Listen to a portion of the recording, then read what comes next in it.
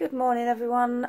This week I thought I'd take a little step back and go back to basics a little bit.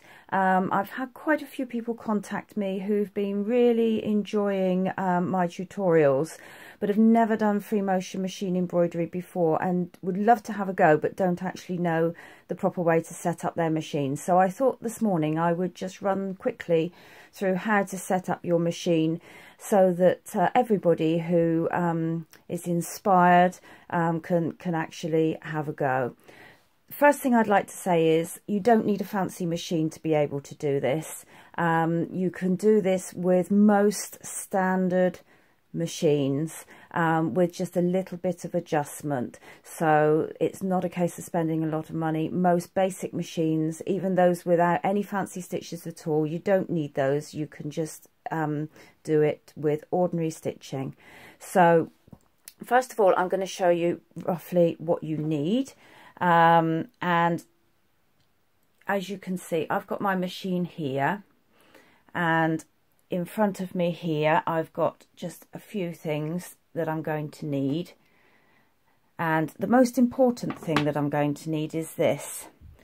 This is a free motion foot, often called a darning foot.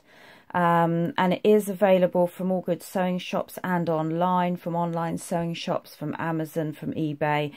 It's important that you get one that is compatible with the make of your machine, and most manufacturers of sewing machines now make these, so it's just a case of looking up which one is right for you. You can get several different styles, but they all look roughly like this. I don't know if you can see here, if I can bring it a bit closer. This has got a little horseshoe shape on the bottom and is clear, made of clear plastic. You can also get it like this, but it will be in metal. Or you can get a slightly different design where you have a complete circle here, so you don't have that gap in the middle. And that is called a closed toe. This one is called an open toe. So plastic or metal, closed toe or open toe. The big question I'm often asked is what is best, and I think it's very much a personal preference. For me, I prefer to use a plastic open toe, mainly because it gives me a lot more visibility. Which is very helpful when I'm doing small details. But if you want to have a go at home and you're looking in your little box of feet and you've got a closed toe, whether it be metal or plastic, it is still worth having a go. And you know, lots of people prefer closed toe or the metal ones. It really is a personal preference. So you've got to have one of those, and then what you need to do with that is actually pop that on your machine. So you need to take off the foot that you've already got on your machine. I'm just going to move this now and place this down so that you can see. So I've taken off here the foot that I did have on my machine, and if you can see here, just got a little divot there, and that just goes in behind that screw there, and then you just screw that up and then tighten it up with your little screwdriver. There we are. So that's your foot on. Then what I also wanted to talk to you about is your bobbin. It's a really good idea to use something called bobbin fill in your bobbin. I've got a huge reel of it here, but you can buy much smaller reels. Bobbin fill is normally polyester. It's a lot finer than ordinary cotton thread or sew-all thread, and it's a lot stronger. And the other thing is it's also an awful lot cheaper. So lots of reasons why this is a good idea to use underneath. It's going to be a lot cheaper for you to use because you do an awful lot of stitching when you're doing free motion. So you would normally get through quite a lot of thread. By using this, you can actually wind more onto your bobbin because it is a finer thread, which means you have to fill your bobbin less often. and it is much stronger. It's less prone to breaking. I use white mainly. Very occasionally I use black when I'm doing much darker colours and I don't want any show through, but I find for the majority of what I'm doing, white is perfectly good. And because it's finer, as long as you get your tension right, it doesn't tend to show through. So you pop your bobbin in as normal,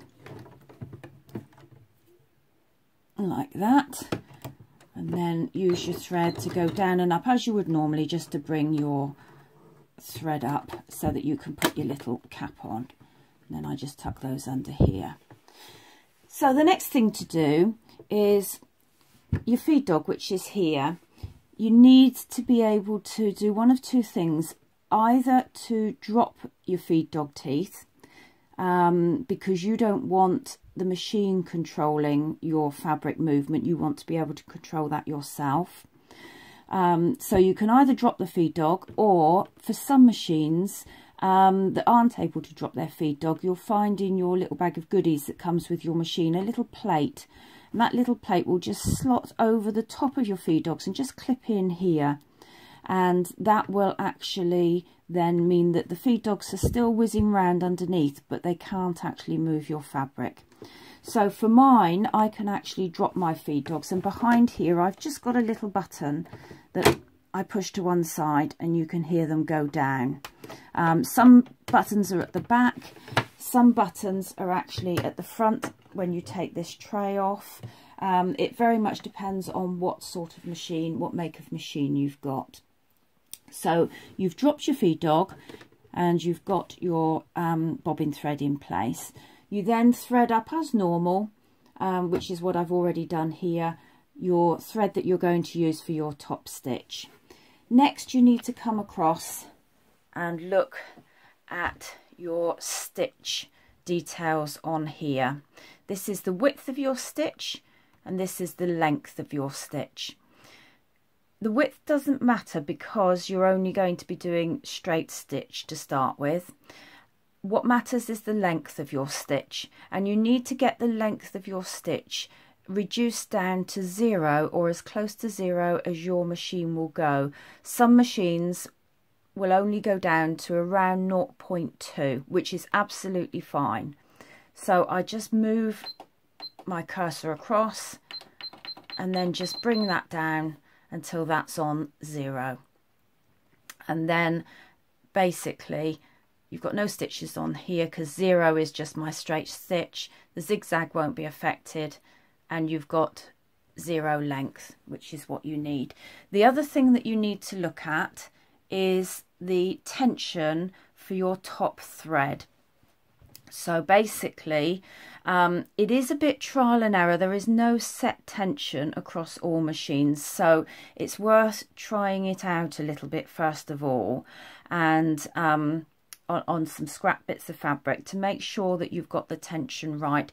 I usually have my tension on around 3, sometimes just over 3, but that's normally okay for me. If you find when you're stitching that the top thread tension is too tight, then you need to lower your tension dial down a bit. So if you were running at 3 and that was still a bit tight, then you would lower that down to sort of 2.5 or 2. And eventually you will work out what works for your machine. So for me, it's about 3. And then basically you are ready to sew. So I've got a scrap piece of linen here. And what you need to do before you sew, pop your linen underneath, hold your thread, your top thread in your left hand, put your foot down. It won't, unlike all the other feet, when you drop your foot, it will not go down completely. It'll only do that when it's sewing, but it does go down a little bit. You then bring your needle down and up, and then you pull. I'm going to do this in the other hand so that you can see. You pull so that you have got a loop. Don't know if you can see that. A loop there coming up. And then you pull that loop through. So effectively you're ending up with both threads on the top. And then what I do, because I've got an open toe foot, is I just tuck those behind. If you've got a closed toe foot, you can just drape them over the top and that'll be fine. And then pop your needles back down in again, and then just give your thread a light little pull.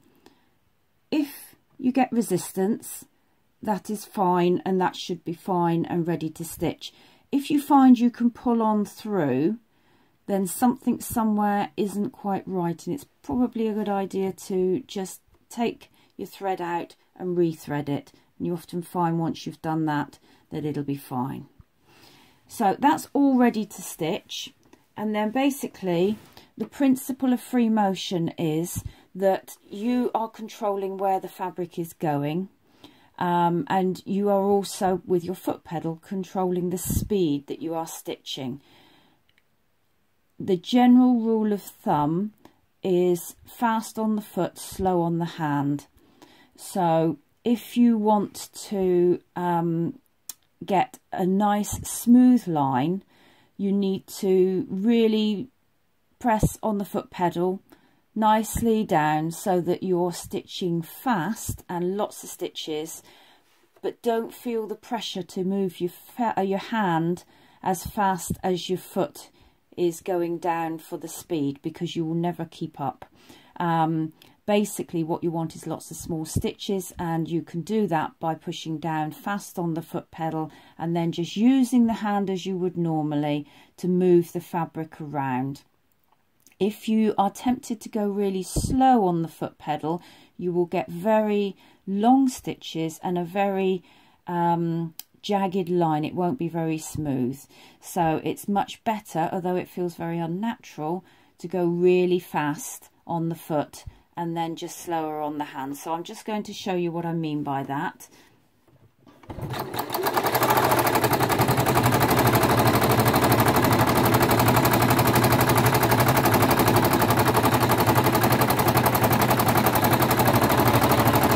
As you can see, the speed, I've got my foot pedal nearly to the floor, but I'm not moving my hand that fast. And don't forget, any time you can just stop. Just bring your foot pedal off and just stop. That's basically how you set your machine up. For those of you who have been saying that you want to have a go, hopefully you will find that useful. Please do let me know how you get on, and if you have any problems or anything that you're not quite sure of, then please drop me an email and I'll do my best to help you. Next week we are going to be back at looking at how I do actually some different bits and pieces, and I think next week we're probably going to be looking at the different ways that we can represent cow parsley, particular favourite of mine, and that is actually obviously starting to appear in the hedgerows at the moment this time of the year, so it makes it quite seasonal. So thank you for watching today, and I hope you'll tune in next week. Thank you.